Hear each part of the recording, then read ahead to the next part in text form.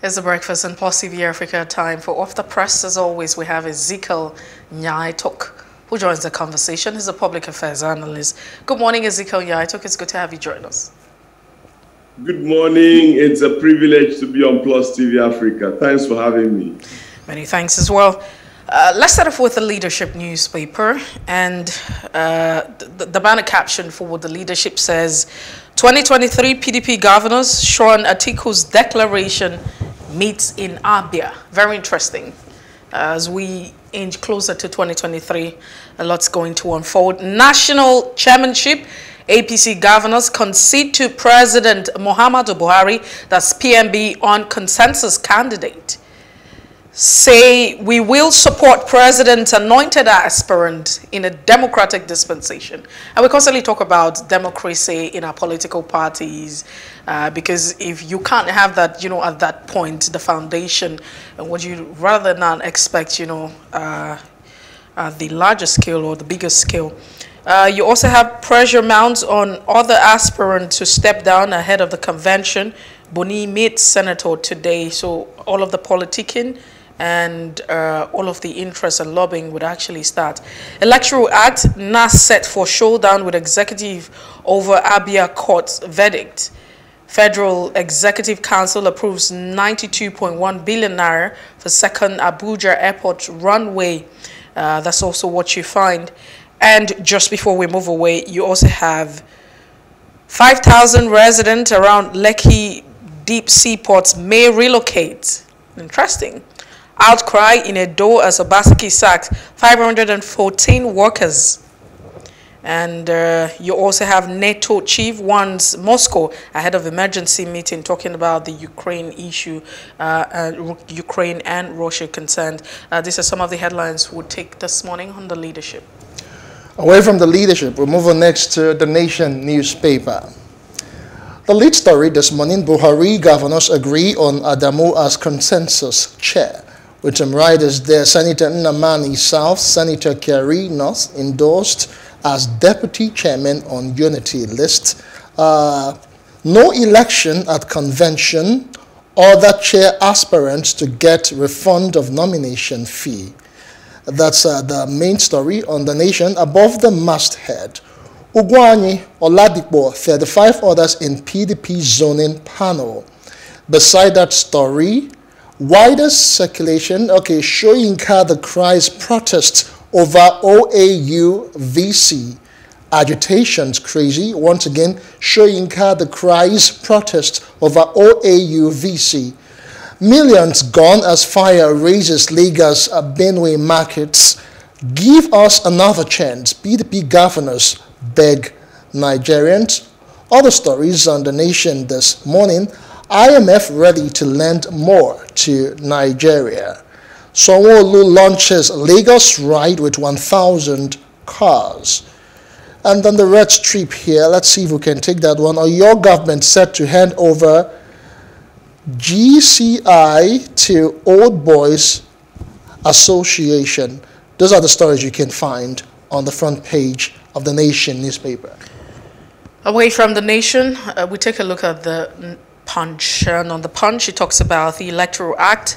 National Assembly plans appeal, tackles George Malame insists on amendment, and this is what you find. Underneath, Gbajabiamila asks Attorney General not to tamper with Electoral Act. Court ruled that the provision be deleted, not part of our law. Malame is quoted. APC moves to bar appointees from voting at convention and primaries. These are riders underneath the bold caption. Still looking at the front page of the Punch, quite interesting headlines. Report where your husband resides, and NYC tells married prospective corpus. And Buhari orders silver carry CDS to halt crude oil theft. And Southern Kaduna boils, death toll hits 37,000. Church attacked. Settlements raise, very, very sad. PDP governors list Buhari regime's economic woes and boast better leadership. And just at the time where, there's a lot going on, especially in security, economic hardship and what have you, I mean, politics is still ongoing. So you have people, I mean, governors, senators, everyone lobbying, and the politicking is ongoing. Who becomes the next governor, who becomes these, and the issue of governors, especially for those who are contesting, I mean, for those who are incumbent, for instance, governors and senators and what have you, has actually been relegated, you know, to the back end. So politics has taken the front seat. Really sad. 1,000 taxis will provide employment, says Sanwo-Olu.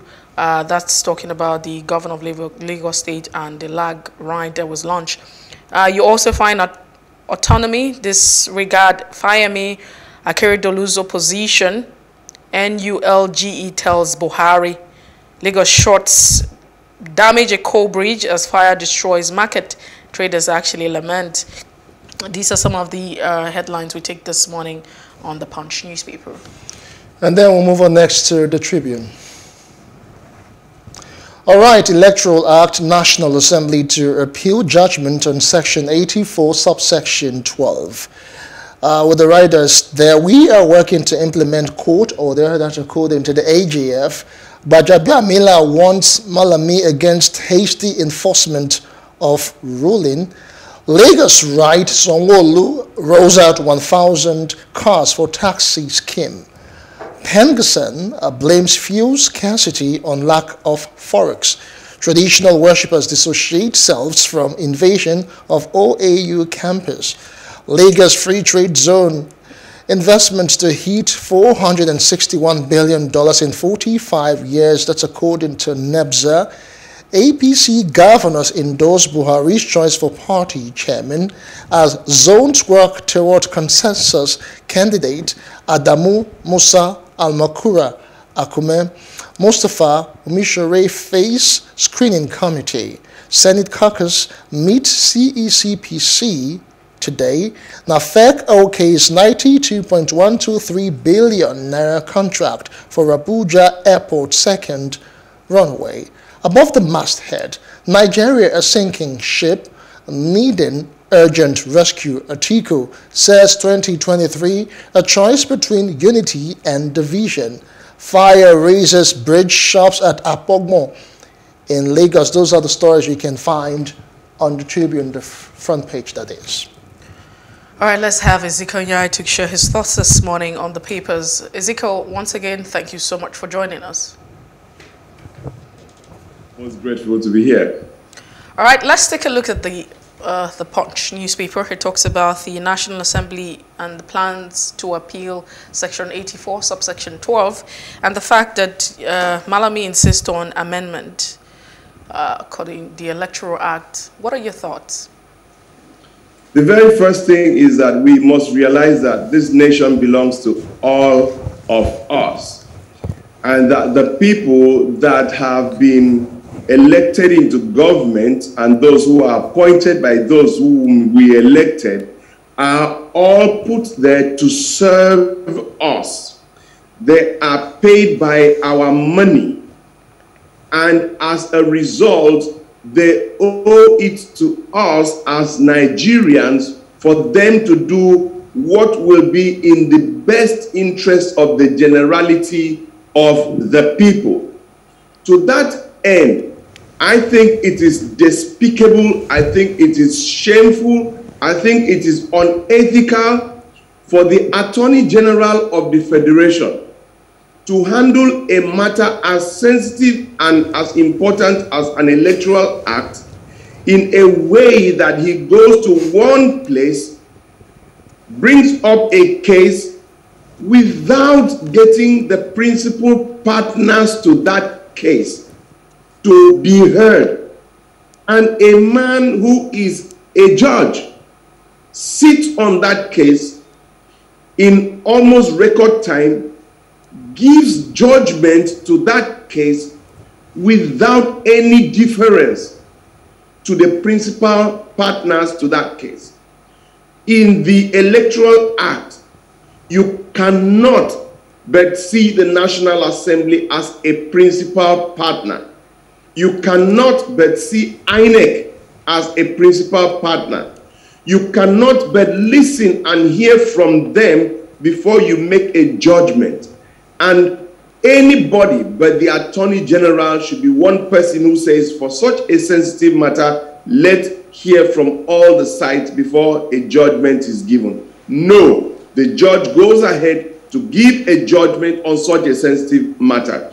And then the Attorney General, who should be the custodian of do-rightness in legal jurisprudence, is the same person who is rushing with lightning speed to want to activate the necessary legal proceedings to ensure that it is expunged as directed by the law. And yet, so many other judgments that have been given, validly given, seen by the public as being valid, no response is made to them by way of implementation. Now, the National Assembly, I must commend them, particularly the House of Reps, have said, number one, we are going to appeal. I think that's both arms of the National Assembly. Number two, from the House of Reps, we are going to write the National Judicial Council, because this is unethical, this is an abuse of office, this is something that is unacceptable. And I want to say, if you follow the readings on the social media, which is the marketplace or the village square of Nigerians, you can see that Nigerians are incensed, and they are 99.9% behind the National Assembly.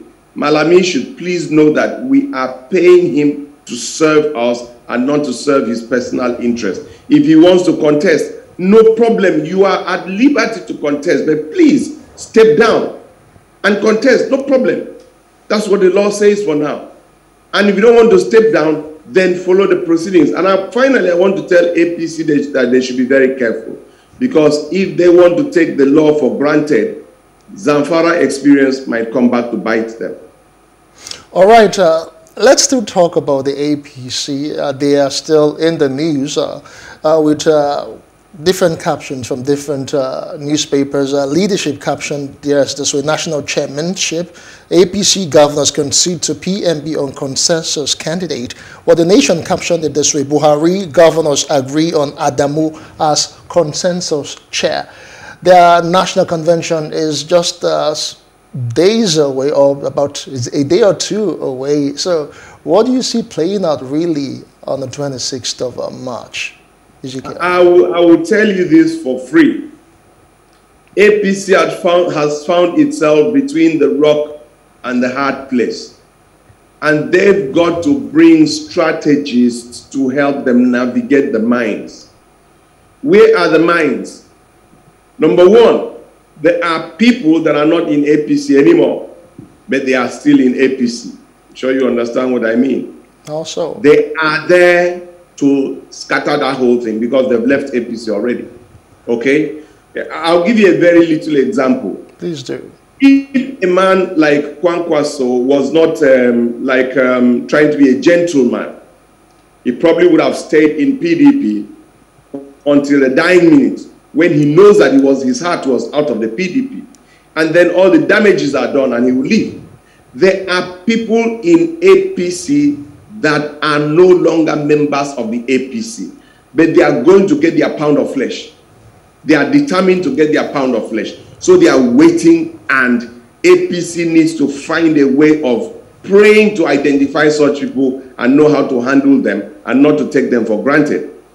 Number two, I believe that APC advisors have been able to read the current electoral act, which is so important, on the concept of consensus. Well, you may say this one, it is about the party and not about election. I don't know how those things tie up, but within the concept of consensus in the current dispensation, there must be an agreement of all parties concerned, possibly in writing. All parties. If one person says, no, I don't agree, you've got to go back to the battlefield. But before, they could ignore the person and just move on. These days, one insignificant person can go to court and the court will be very clear on the matter. So I think that APC needs to be very careful on what they are looking at as being their consensus person, to ensure that whoever emerges as a chairman will be a man that is eligible to sign the forms of their candidates to INEC, that is recognized by INEC. So the processes and the procedures must be such that none is imputable. That's very, very, very important. And finally, I've said it before, and I say it again, the extent to which everything hinges on one man just shows a very weak party that has no systems, no structures, and such a system wanting to come back is taking Nigerians for granted. This convention should have been one area where they tell Nigerians, we've rebranded, we've changed, we are coming with a new approach, we are doing things properly, trust us. But if at this dying minute, APC is still APC, they are wanting to come back, I think there's something they know that I don't know. But trust me, that thing must be in their minds. But let's still stay with, you know, the APC and the fact that's on the leadership, by the way. You have the leadership saying the national chairmanship, APC governors concede to President Muhammadu Buhari on consensus candidate. And it's part of the thoughts that you have held just before now. But Ezekiel Nya Etok, we know that internal democracy, it's a principle that's so important, you know, to a democratic regime. It's not just in Nigeria, but it's a global phenomenon. And the fact that if, you know, the lack of internal democracy would always cause inter-party conflicts, and that at the end of the day would trickle down to, you know, democracy as it is. So don't you think that, you know, at this point in time, where we're thinking about, I mean, having the electoral laws, because we begin to question some people, like you have always said, you have become a big fan of the president for just simply, you know, giving a yes, you know, passing and assenting to this electoral act as it is. But we still find all of these elements which are still very, you know, fundamental to our democracy. You see, those elements will have to be there until the mainstream media wakes up to the reality that Nigeria does not have two parties. Those two parties are going to keep making the mistakes, they are going to keep shooting themselves in the foot, and they are going to get themselves out of reckoning. Now, what bothers me about mainstream media, with all due respect, is that why do we think that we have two parties in Nigeria? It's a myth. It's not a reality. You see, one day I'll have an opportunity to do a synthesis to Nigerians on what we have been calling election and this bogus thing that we call two parties. Two things I would like to tell you for free. One, APC members plus PDP members all put together, they form less than 40% of the voting population. We've got to know that. Forget those figures they give you. Go to Anambra State. A man that had over 300,000 to 400,000 at primaries could not get 50,000 at the election. This election is his members and non-members of his party combined. He could not get 50,000 or thereabout. But in his party primaries alone, he had over 400,000. This is bogus figures that are unfounded. That is why I like the current Electoral Act. Secondly, the way they conduct elections in the past is you just take a few forms and go there to the polling unit. As soon as they leave there, just divert between the polling unit and the collation center, divert, park the car, settle the police, settle the parties, settle INEC, settle the everybody, and then fill your forms. We've never been having elections in Nigeria. This is going to be the first time where the figures at the polling unit are the figures that get transmitted to Abuja, are the figures that everybody, I'm contesting the governorship. I am telling you that at the close of elections in 2023, I already know myself. from the current Electoral Act. Nigerians need to be enlightened to know that. Number two. But Ezekiel Nya Etok, I totally understand where you're coming from. But one will begin to query an electoral act that does not promote internal democracy, an electoral act that does not address the issue of, fundamental democracy and allowing the people to express and allow people, to express themselves at the party level, which is very, very critical. We can't take that. No, you are wrong. You are wrong. The Electoral Act has made it very clear that you have three ways that you have your candidates emerge. You have direct primaries where every member of the party votes like we are going to do in ADC. It's a choice. These are the sort of things that the mainstream So why do we give the choice? Because as long as you leave that option, we understand the back and forth that has been. But Ezekiel Nya Etok, you understand, I mean, we were here when we had the back and forth with the particular clause until that clause was included. And we know that the consensus clause that has been included in that bill just allows power to, a select few leaders. And that's what's going to constantly happen. No, let me tell you, I've been the national chairman of a party, and I'll tell you this, globally, you can have direct primaries, you can have indirect, and you can have consensus. Now, what the current Electoral Act did was to make sure that what they did before on consensus is stopped. You just get inside and then they will legislate, everybody step down. We're bringing that man, which is autocracy, which is imposition. They said, no, if you have sold forms to 4 people, all the 4 people have to agree that we accept this man. All the other 3 must agree. If any of the 3 does not agree, you've got to go to the field.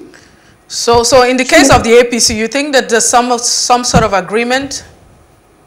That is, they are still living in the past. They are living in the past. They've not come to terms with the current realities. That's why they didn't want this Electoral Act to see the light of day. When we sit down and do a synthesis of the current Electoral Act, you will see that we've taken a bold step forward. It might not be everything, but we've taken a bold step forward. We could not all do direct primaries because there is no party platform. That will be addressed after this election. I've written a letter to National Chairman of INEC. There is a way to organize the party register of every party and put the membership in 3 categories: active financial, non-active financial, others. Active financial means you have your PVC and you've paid your membership dues. Non-active financial is that you have your PVC but you're not paying your dues. Then the third one, others, is anybody, including children, where you want to groom them on the ideology, philosophy of the party. Now, those that are active financial, they have their PVC and they have paid their membership dues, will all be voting members, delegates in every election. By so doing, you get people to pay party dues and you get every member of the party to be part of the leadership recruitment. That is the way forward. That is too soon for now. You can't have that register now. So let us manage this first process and get to the second phase. For now, I think Nigerians need to know that if APC and PDP are not willing to do the right thing, there is an alternate.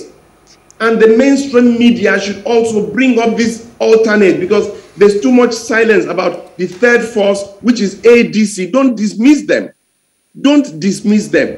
Bring them in the mix so that Nigerians have a choice. All right, Mr. Nya Etok, let's move on to other things for sake of time. So all is in the news. Practically all the papers are picked up on his Lagos right. He has launched some sort of taxi scheme, and with 1,000 taxis yesterday. I just want to get your opinion concerning that. It's in the Punch. It's on the Punch. It's on the Nation newspaper as well. So the thing is that Lagos State government is actually taking into or investing into transportation yet again. You see that as a good step, a step in the right direction, or they want to compete with the private sector? What are your thoughts, really? You see, government, I am one person who believes that government has every business being in business, because government must be the most organized sector, the most focused sector, because government has our lives in their hands. And Nya Etok cannot afford to leave his life on the hands of somebody who is irresponsible. We must come back to seeing government and putting it on them to be the most responsible, the most organized, the most focused. If you look at chapter 2, section 14, subsection 2b, it says the security and the welfare of the people shall be the primary purpose of government. Now leave the second part, take the first part. The security and welfare of yourself, everybody, is the most important thing. And that is put as the primary purpose of government. Come back to my brother Obong Sanwo-Olu. You know, when he removed my friend and schoolmate Ambode from office, I was very, very unhappy. You know, Ambode and I were schoolmates, Federal Government College, Warri, and understandably, you know, secondary school is where you have like your best friends and all that. But I must say that just like Buhari has signed the Electoral Act and have forgiven all his sins, since Sanwo-Olu has come in, he's acted very well, and I'm very happy with him. Very, very, very happy with him. Coming to transportation, let him look at Ibom Air, for instance, in Akwa Ibom. Everybody, including myself, I was the first person that said that was absolute rubbish, nonsense, waste of our resources. I don't agree. When they started operating, I came back on air and said, I take back my words, I apologize, I'm very happy. Today, Ibom Air is the best run airline in Nigeria, without a doubt. Any businessman who wants to go on time takes Ibom Air. To that extent, if Lagos State can also play that same role of bringing, if Uber can be that, you know, Bolt can be that effective and efficient, Lagos State can as well come in and play in that market and get a good chunk of the market share and give Lagosians, they can even as government be able to play down on the profit margin such that the drivers, the commission that goes to these Bolt people can now go back to the drivers, and there could be a relative regulation on the fares. So government has every business in kind of networking with the organized private sector to get this thing done. I don't know the modalities, but I want to say if the modalities is right, the Lagos state government would have started something that other state governments will emulate. And by the grace of God, if I become the governor, I will also emulate, because there's nothing new. Ezekiel Nya Etok, let's get a little bit into this one. I mean, you still have some people who say government has no business in being in government. I mean, in being in business. Government should rather. But Ezekiel Nya Etok, let's look at it this. We are governors. So because a lot of people would still say, and it's an argument that's been very valid, because if you begin to look at some of the enterprises and businesses that government has been involved in, I mean, it's really in a sorry state.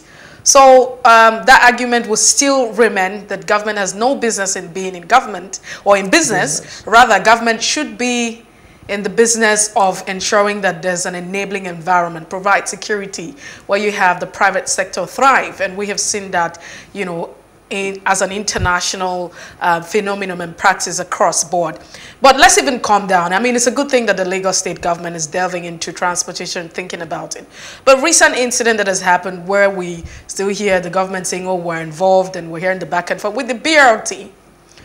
The BRT would be the most safest. One would think it's the most safest. But the sad incident that happened in Lagos is one that has actually discouraged a lot of persons, even though you still have some people patronizing. And so with that, you know, thinking about that and looking at that situation and having this, what's the security? Because one would not think that elements would take over, you know, a system, a transport system of that, and begin to perpetrate evil. So how then is government good at being, you know, in business, or should government still really be in this business of transportation? I'll tell you this. Google is able to track globally everything going on. Bolt is able to tell you all the streets in all the cities of the world. What am I saying? The power of technology. What the Lagos State need to do is to have a camera in every car as a precondition. That camera is strategically located and must never go off. Anyone that goes off, an alarm is triggered and whoever is in charge is sanctioned. With that, you create a safe environment where, and that camera has night vision. Once you do that, you bring safety. You don't run away from problems. Any problem that comes, like I just thought of this, okay? It means that if there are people that are in charge of that transportation system and their own is safety in two levels, safety of the vehicle to make sure it's in check at all times. There's a checking manual. There's a center that services and gives you every 6 months, you go for accreditation. And because of the way it's done, you get in, they fix the system, you get out. You must, then you have certificates of change of tire if it's every year or every 2 years. In fact, there's a system that regulates that. And then you have a camera inside. That camera shows what's happening in that car 24/7. Is a tracker. When that is done, Lagos State government would have given us a system of transportation that is safe and can be subsidized, because the business of government is to make life easier for the people. What I cannot, and finally, let me say this. PPP is a global best practice. As of today, I am building one of the biggest estates in Akwa Ibom, in fact, in the southern part of Nigeria, where government is not putting 10 naira for any of the houses. And yet, they have an estate with full infrastructure and everything. Now, that is the way to go, PPP. So let this transportation be done through that PPP platform, and then it will be government. Thank you, Mr. Ezekiel Nya Etok. I mean, not that I'm going to expect a response from you because we're out of time, but if PPP is actually that model that should be adopted, we still have some governors, especially in the south, the South region, who have said we're going to adopt this pattern, but there's really nothing to show off at the end of the day in that state. Anyways. So get the right people. Get the right people. This is the time. Get the right people. All right. Thank you, Ezekiel Nya Etok, for your time and your input on the show this morning. We do appreciate it. Always a pleasure. Thank you. God bless you to all of you. All right. It is still The Breakfast on Plus TV Africa. We're going back today in history. What happened this day back in history? We'll take that and we'll be right back. Stay with us.